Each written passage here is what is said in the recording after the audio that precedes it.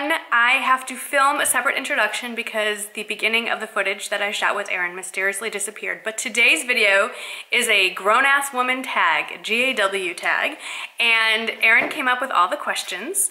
We decided to ask questions that would be more interesting for women of a certain age. So instead of naming names and saying you're tagged and you're tagged and you're tagged, let's just assume you're all tagged. So anybody who makes videos, watches videos, thinks about videos, go ahead, either film a video yourself or answer some of the questions in the comments. If there's a YouTuber you watch that you think would enjoy doing this, let them know about this tag. I'll put all the questions in the description box. We cut off about 20 minutes of footage that were really good, and I wish I could get them back, but I can't. I will say it again at the end of the video, but if you do not know Erin, you are missing out. Her YouTube channel is Busby Style. I think it's Busby Style or Busby Style TV. That will be linked below as well. Erin and I met through YouTube and social media, and she's become one of my best, closest, and dearest friends. It is a joy to work with her, and I am thrilled to share her with you on my channel. If you know her already, you know her is to love her. If you don't, I'm excited to introduce you to her. So watch the rest of the footage and enjoy some of the bloopers as well. I'm not sure where the battery cut us off, but in a nutshell, I would tell my 20-year-old self, work out more, eat less, eat more healthily, and use more sunscreen. I would don't pick at your zits. I don't pick at your zits. I would tell my 20-year-old self to calm the F down, like just calm down. Everything's gonna be fine. And enjoy this body. That's what I would say. Like, enjoy it, relish it, work it, you know? I feel like I was just so modest and buttoned up all the time. Like, I wish I had, not that I'm not so wild now. Not that I wish I had dressed like a hooker, but I'm just saying, like, I wish I had enjoyed the more daring things you could have. That body a little bit more, because now I just, you know, you're a mom and you're in your 40s and you just can't get away with that stuff anymore. You could. Not be, I mean, that's like, you can't it's not okay when you're a mom and you're 40 years old to wear hot pants. Maybe just around the house. Maybe around the house, that's right. My kids are at school. But anyway, that's what I would say to my 20-year-old self. Like, calm down, everything's gonna be fine. You're gonna be fine, it's all good. Everything's gonna work out the way it's supposed to. Don't worry, don't stress. And by the way, enjoy your 20-year-old skin and bod. Because it's not gonna last. Yeah, because it won't last. What's your next question? All right, so favorite 80s and 90s. Because I feel like 80s was really junior high, high school, and 90s was college. Okay, so you go first. I already know what my 80s band is. I have to think about 90s for a while. I would say 90s, I really loved Dave Matthews Band and the Cranberries. Oh my God. I don't even know if and the 90s. 80s bands, oh my gosh, I love Journey. Would that be 70s or 80s? I think that's 80s. You and Michael need to hang out more. I love Journey. I love Journey.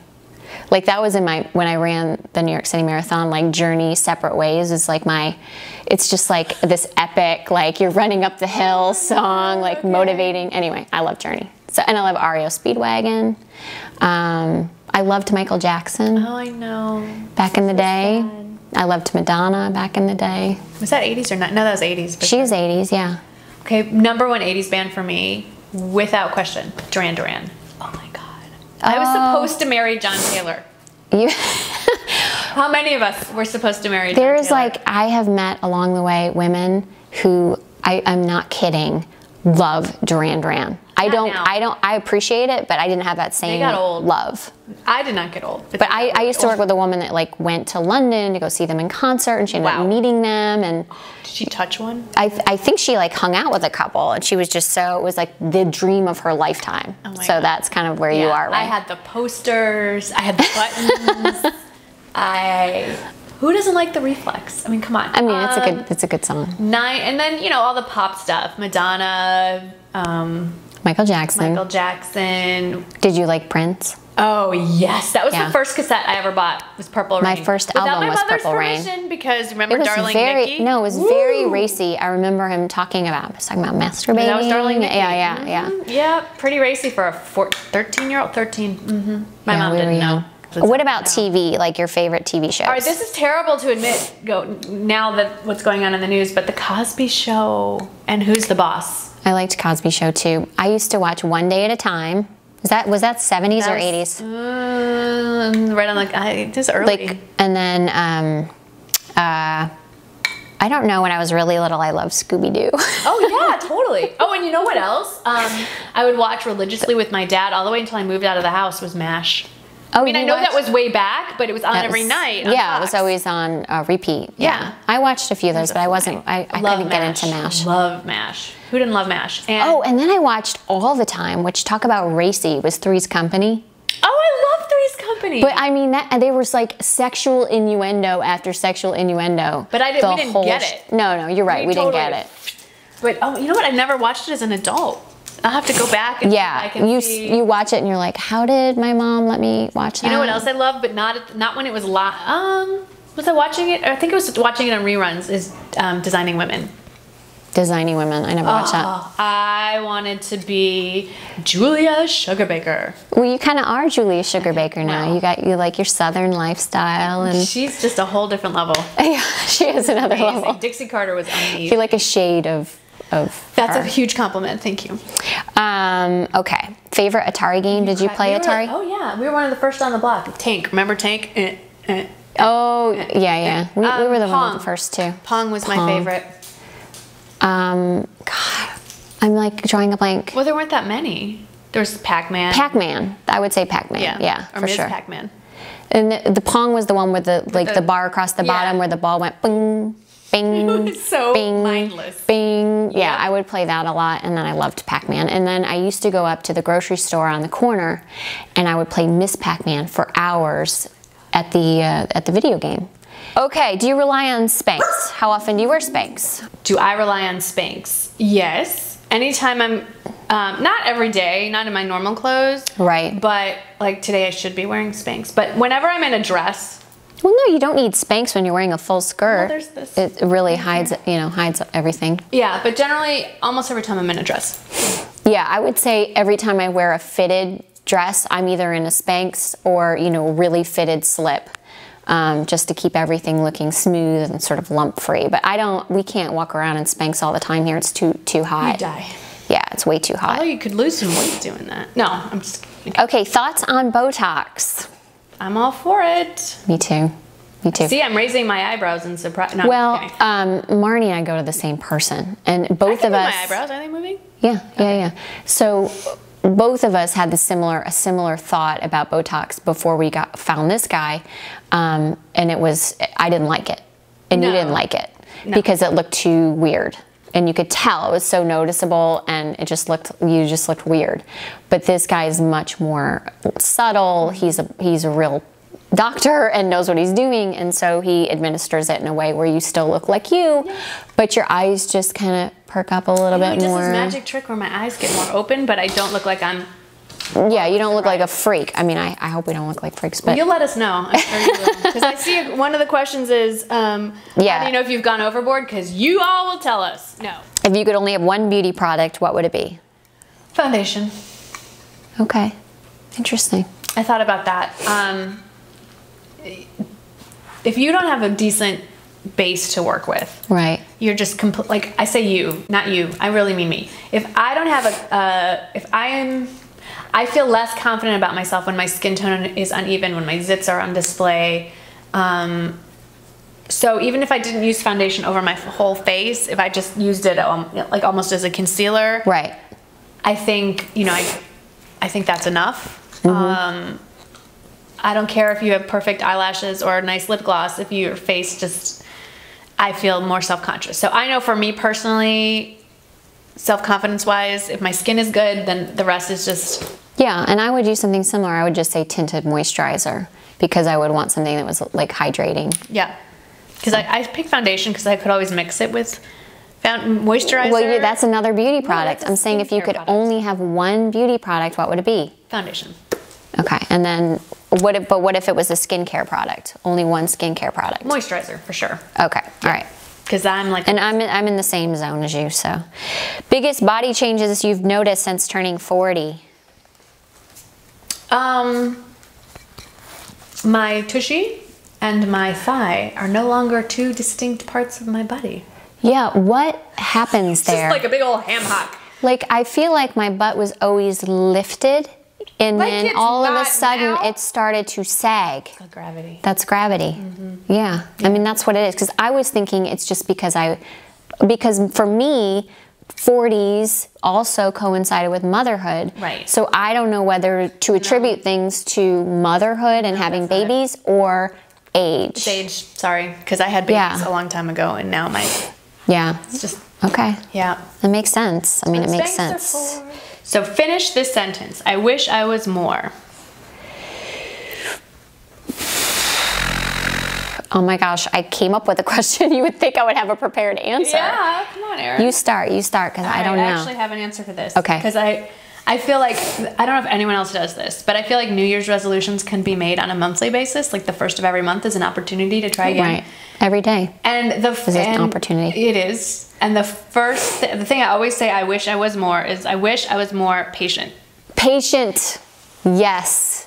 I would put that. Like I have a neighbor who I admire and love and treasure, and she is the most patient person, and she's so lovely to everybody. And I think I need to do more of that. Can't do it. I don't think it's in my nature. I really think you would have a hard time with that. I say that with peace and love, but I know what I am, and patient is just. But for me, that's why, part of why I love you so much is because you are just like, tell it like it is. And I think I'm more like, tell it like it is too. Yes, but and you're so, a little but more we, diplomatic about we can appreciate when somebody else is a little more, patient and lovely, and admire that. And maybe we want some of that. But truly, I don't think it's part of our It's not, no. natural being. So Because we're pretty type A people. yeah, And type A I just people are like, not I'm like, let's go, let's do it all the time. Yep. It's not. But I admire it very much in other people. I do. I really think it's a fabulous quality. And then there's just one more. Bag, shoes, or something else. I'm a jacket girl all the way. Jackets, blazers, love them. It's a problem. I don't know. Obviously, I have a sick addiction to Louis Vuitton. You're a bag girl. And G.A.W. New York. And Or, I don't know, you like shoes a lot too. I like shoes a lot too. There's no clear winner between shoes and bags. The thing I like about bags and shoes is it doesn't matter how much I weigh. It doesn't matter your size. You're It always always the fits. same shoe For size. the most part. I think you could overdo it with the shoes. Yeah, you can. Like, I've gained pregnancy. weight in some of my really tight boots. Don't fit anymore. Well, they're just getting a because little your more calf gets a snug. little bit It's bigger. not because of muscles. Yeah. No, you can tell yourself that. I think bags. If I had to pick between shoes, a great bag. You know what? I remember my mother always said, I'm going to paraphrase, but there was a great quote. She said, if people are looking at your shoes, if they're noticing your shoes, it's not necessarily a good thing, because that means they're not looking at your face. Oh, that's an interesting point. I didn't think about You want that. them to look here. Or they have some weird shoe fetish. There is that. And those people live here on YouTube, don't they? But yeah, I mean, like her point was, don't worry so much, be an not because you have a pretty face, but be an interesting person so they want to look you in the eye. Don't worry so much about what's going on from here down. Worry about what's going on up here. And Maybe that had an effect on why you're so now so passionately interested in beauty. No. Like makeup and stuff? No, she didn't mean so much about your facial appearance as be a person that people want to look at.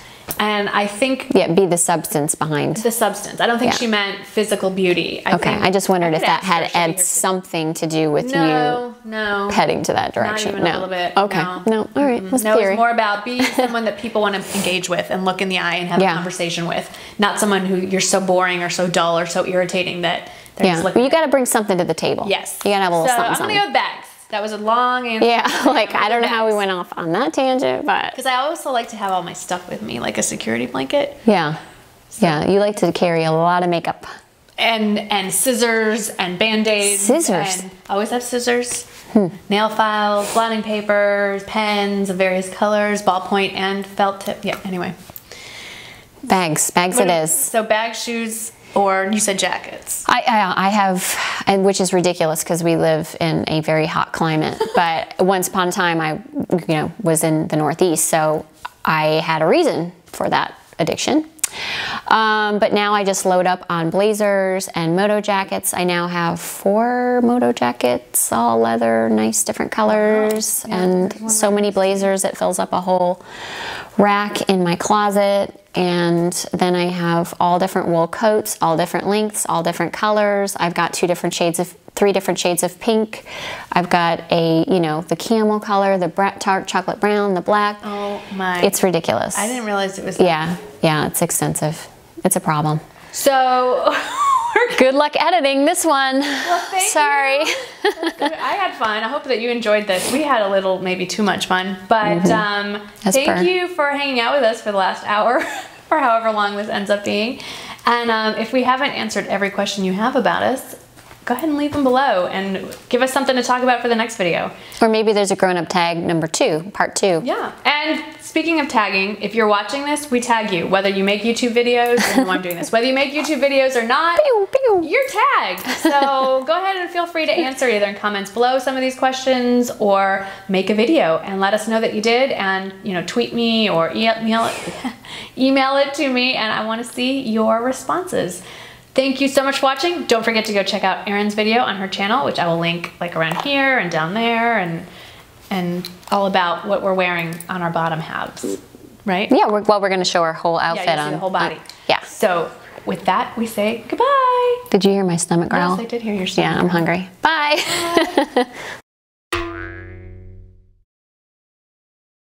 Make sure that we can hear both. Because I'm going to be... Just speak into your breath. And have you purchased comfort shoes yet? What do you define as comfort shoes? Well, like they're actually identified as comfort shoes. So like Echo, No. Naturalizer. Michael would set them on fire and hide them. Okay. I still haven't been forgiven him for throwing out my Birkenstocks 20 years ago. Time out. Mimi, which dog are you?